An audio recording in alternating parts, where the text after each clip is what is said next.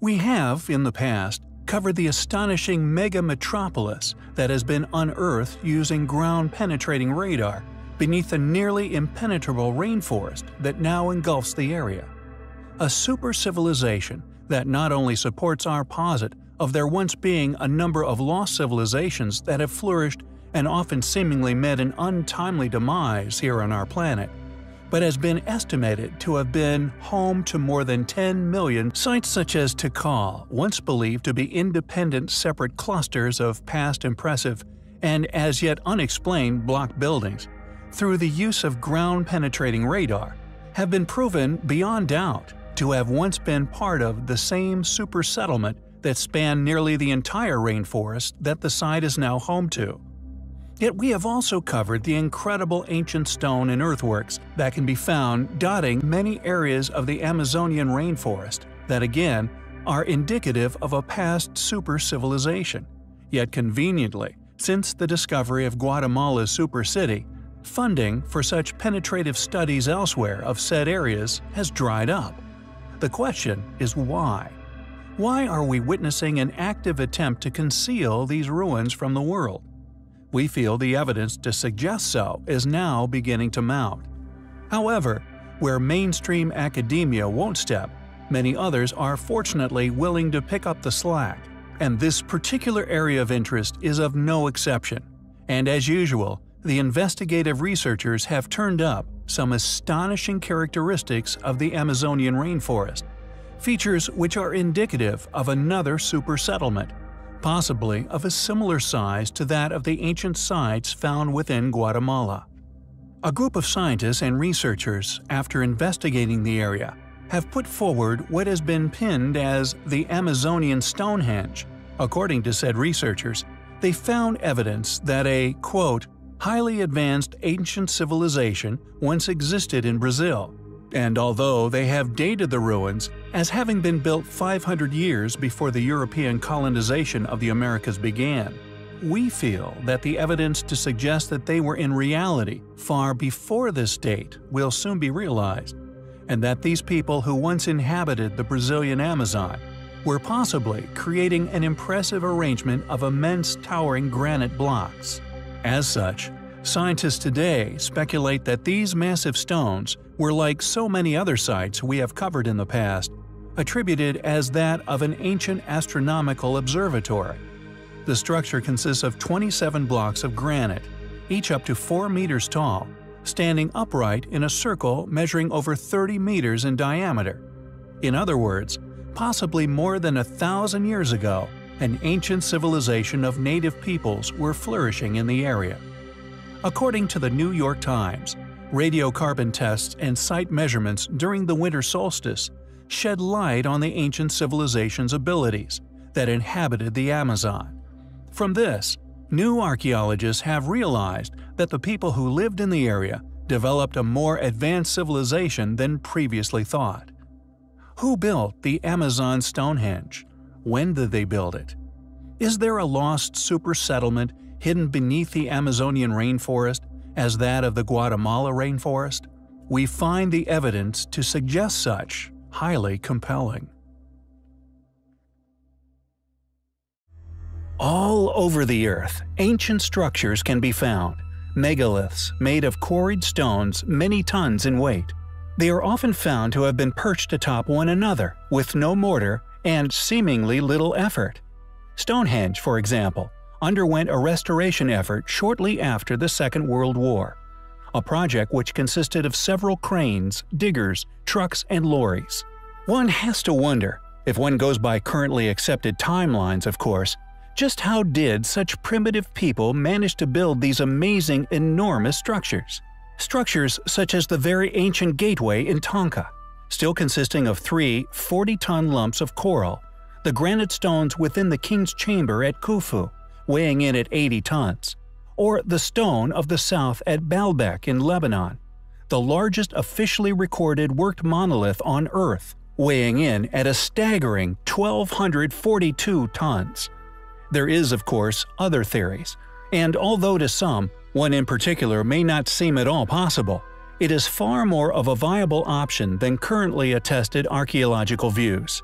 Along with Stonehenge, another site we tend to unravel in the future, although a lot more modern, is Coral Castle, an oolite limestone structure that was built in Florida, and in particular, Edward Leedskalnin, the man who built it, with the aid of a somewhat suspect black box, often spotted atop of his confusing array of multi-ton lifting wooden contraptions. This leads us on to our main topic of the video.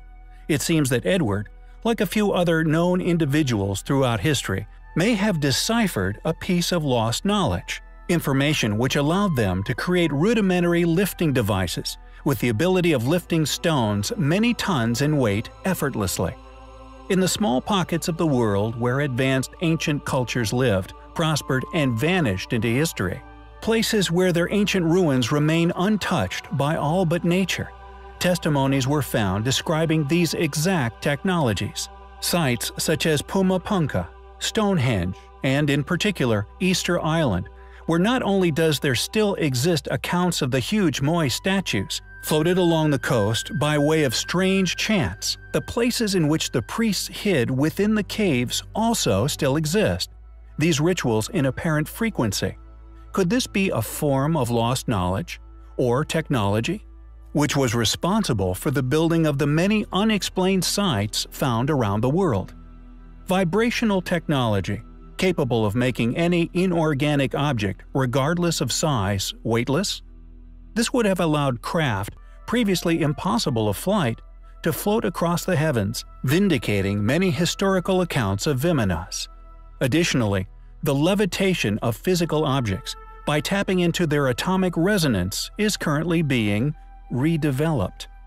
The University of Bristol in England has created a handheld device with an array of speakers that can levitate light materials with sound alone. The more time that passes, and the more technologically advanced we become, the more we begin to understand these amazing ancient structures. And although, for some, the realizations that these technological epiphanies induce, for example, accepting the possibility of a past highly advanced ancient civilization, which ended with an equally as possible global cataclysm, could be seen as altering of a worldview to understand what's true is far from detrimental. Recently, an incredible story has been released by National Geographic. An enormous ancient metropolis found hidden beneath deep forest within Guatemala. Discovered using a combination of LiDAR mapping, drones, physical exploration, and other forms of radar. This lost city's disclosure, however, if given the publicity and understanding it deserves, brings with it some drastic, yet by some long-awaited realizations within academia, the archaeological community, the educational curriculum, and many authors and their so-called accurate literature. For this city's population has been estimated to have not just been thousands, but actually went far into the millions. A civilization, or rather, incredibly ancient and so far complex city, would have rivaled even the most heavily populated areas of Earth even to this day. Such incredible numbers of people at such a time within our ancient history, successfully co-inhabiting and surviving in such a space, demands incredible complexity and technological ability. A drastic relook at our currently taught understandings of history is undoubtedly required. Amazingly, this pre-Columbian civilization, hidden for untold millennia beneath the dense rainforests of Guatemala, is estimated by some to have peaked a mere 1,200 years ago. Yet it is entirely possible, and much more likely, that this lost city is far older than this. An advanced, complex city landscape, which the most recent data suggests may have supported a population of up to 10 to 15 million people. This realized from new drone footage of the city, which spans an astonishing 2,100 square kilometers in size. The advanced infrastructure, which included advanced agricultural terracing, with elevated trade routes to prevent flooding in rainy seasons, not only has experts finally rethinking the dimensions and complexity of past empires, but it may be the linchpin needed in future realizations of a past civilization, a civilization which was far more enlightened than our current society. As such, upon their untimely demise, left little scars upon the earth, little evidence of their existence, apart from their sophisticated structures, as such a lost city is discovered.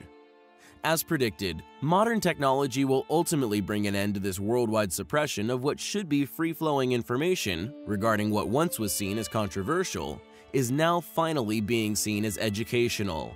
And given that the newly announced Mega-Metropolis is the result of only the first phase of Pakunam's LiDAR initiative, there are likely to be many more revelations about the mysterious people who built this massive urban network. Clearly an amazing discovery, one which could quite possibly be pre-Diluvian. We will keep you posted.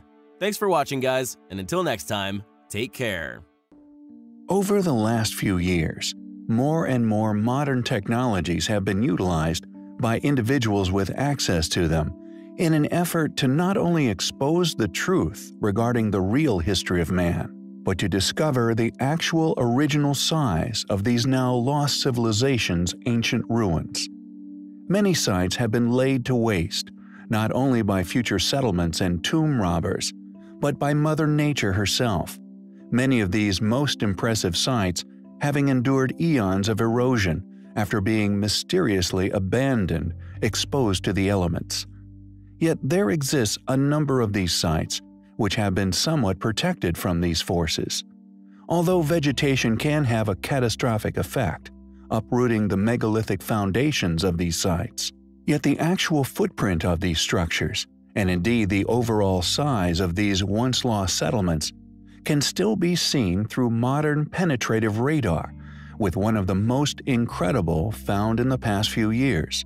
Undoubtedly, the Mega-Metropolis, hidden beneath the dense forests of Guatemala.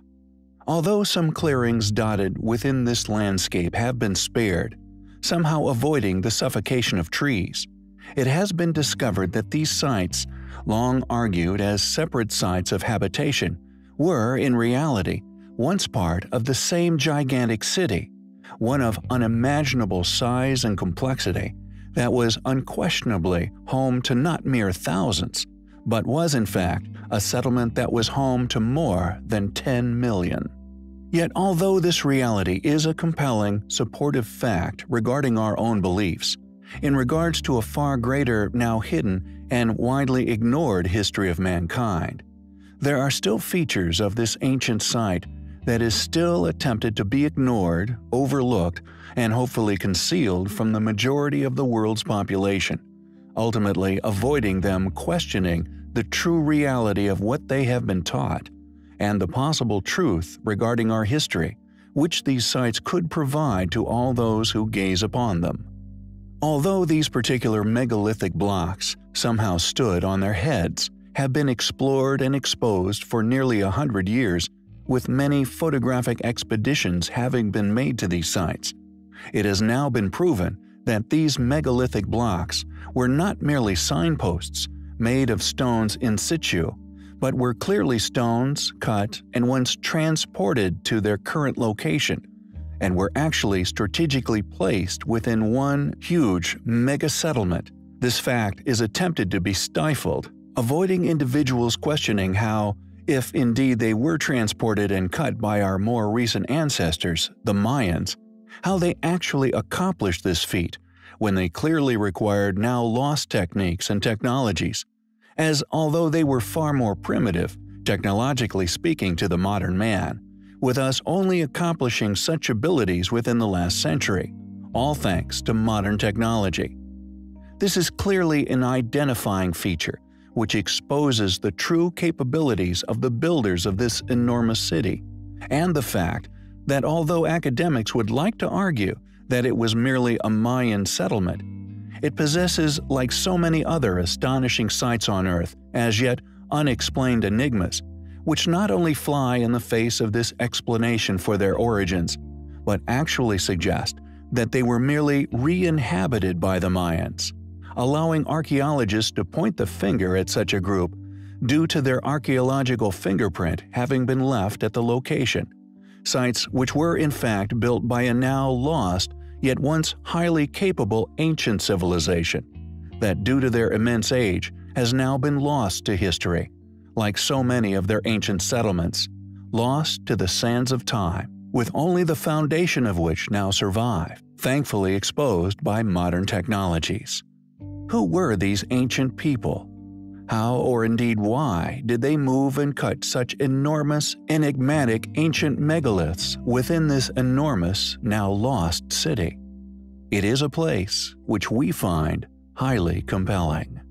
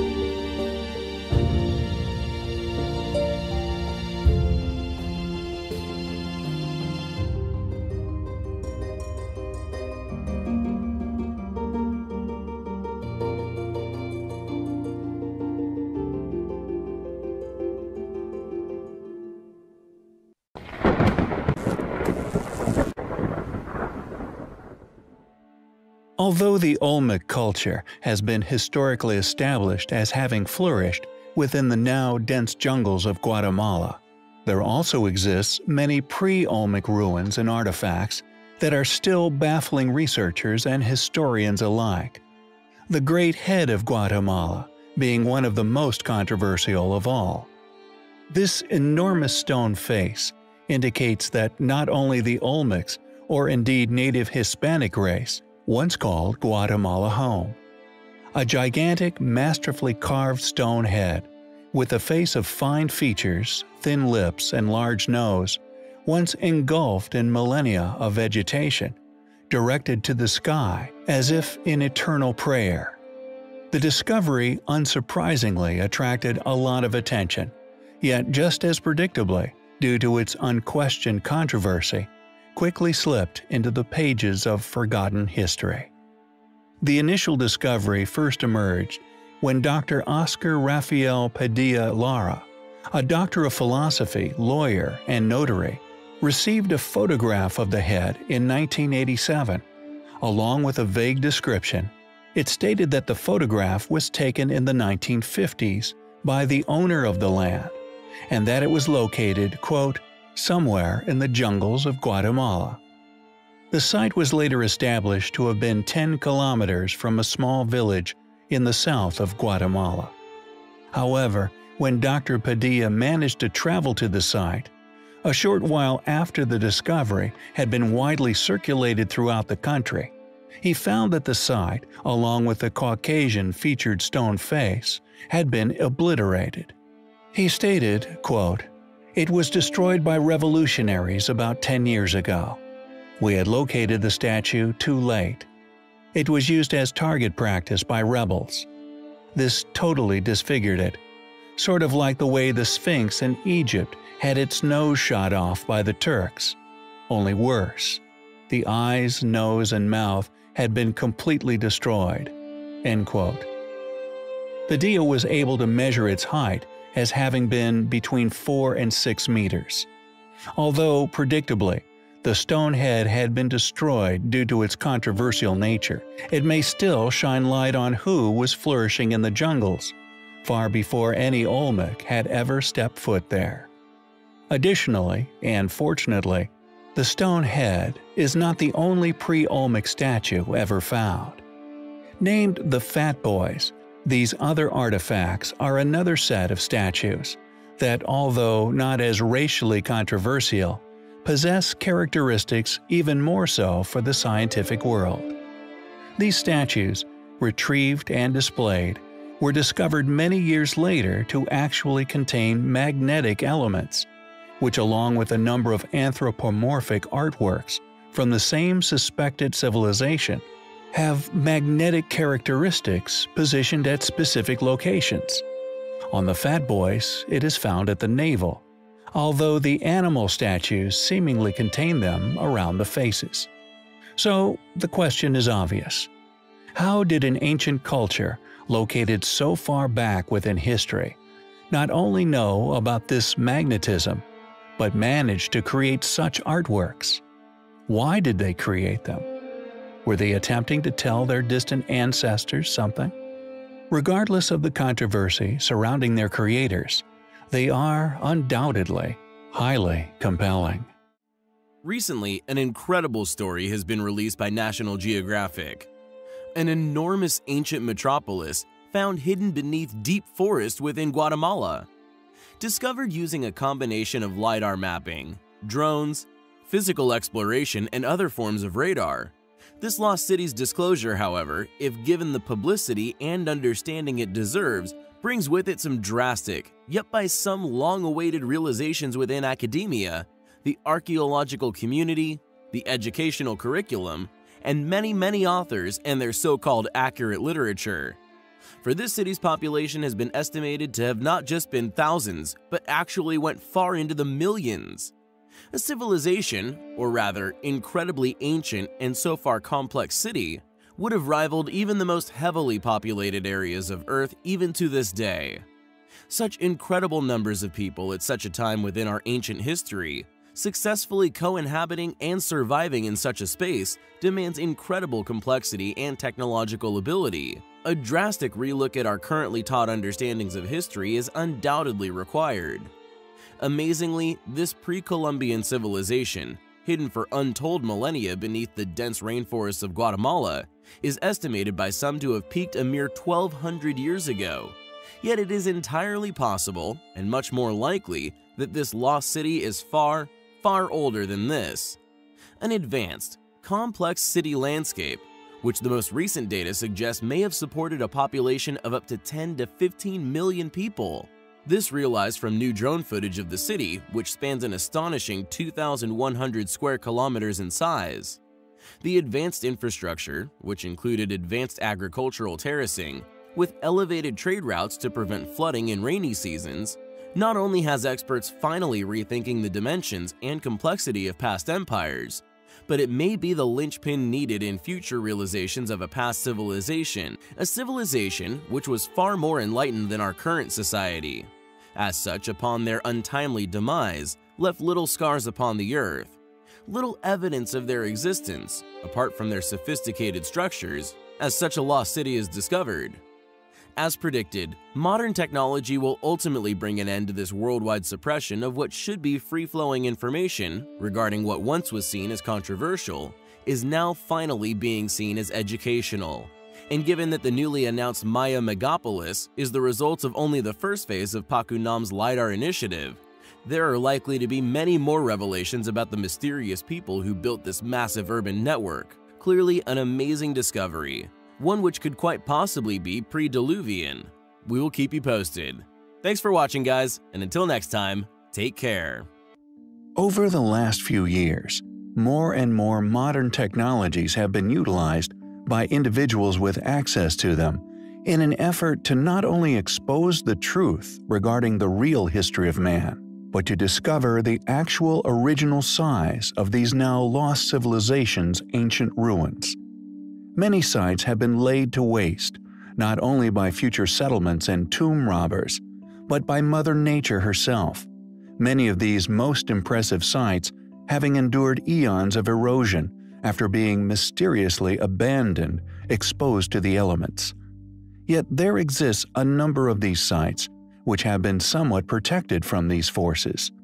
Although vegetation can have a catastrophic effect, uprooting the megalithic foundations of these sites, yet the actual footprint of these structures, and indeed the overall size of these once-lost settlements, can still be seen through modern penetrative radar, with one of the most incredible found in the past few years.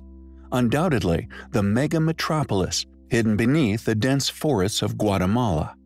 Although some clearings dotted within this landscape have been spared, somehow avoiding the suffocation of trees, it has been discovered that these sites, long argued as separate sites of habitation, were, in reality, once part of the same gigantic city, one of unimaginable size and complexity that was unquestionably home to not mere thousands, but was in fact a settlement that was home to more than 10 million.